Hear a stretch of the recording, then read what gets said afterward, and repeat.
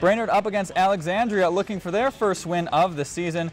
Brainerd up 22-6 and had great field position after a bad punt, but Cody Branson gets it right back for the Cardinals with this interception.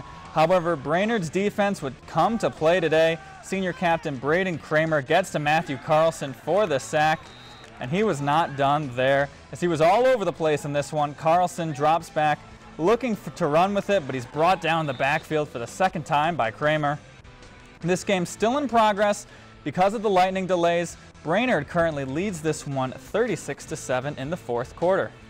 If you enjoyed this segment of Lakeland News, please consider making a tax-deductible contribution to Lakeland PBS.